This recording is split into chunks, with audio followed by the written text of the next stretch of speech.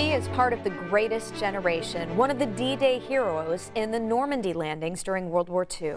Now a health battle prompted a decorated veteran to return to Utah Beach, perhaps for the final time.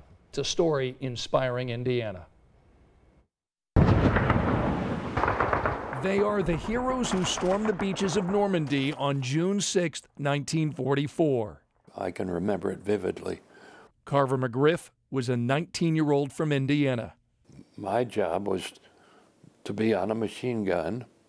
We were surrounded by the enemy. He was wounded and captured by the Germans as a prisoner of war. Well, I was wounded in both legs with artillery and in one arm, so I couldn't walk. McGriff was rescued by American troops and received a number of medals and honors for his military service. This year, McGriff has been involved in a different battle, terminal cancer. He's had surgeries, but now at the age of 96, McGriff has decided no more treatment. And I said, no, whatever's left, I'll enjoy it, but I'm not going to go through radiation. When Carver learned he had terminal cancer, he put together a bucket list.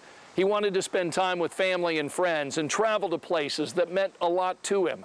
One of the first places on his bucket list was Utah Beach. Carver McGriff et sa femme Marianne. In June, Carver returned to France for several D-Day ceremonies in a trip Senator Todd Young helped facilitate.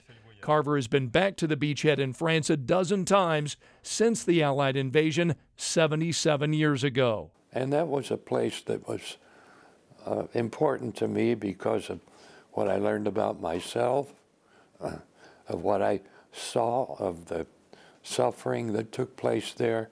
McGriff details his experience in the book Making Sense of Normandy.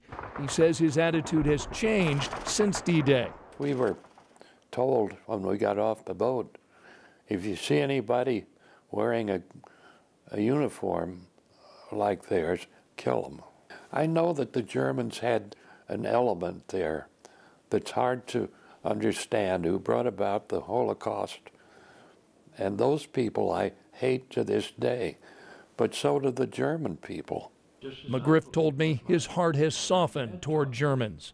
And I thought, I can either hate them for what I saw or forgive them.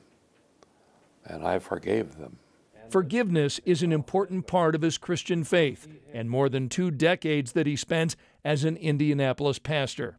Even though doctors have given him less than a year to live, this decorated veteran who fought for his country is now at peace.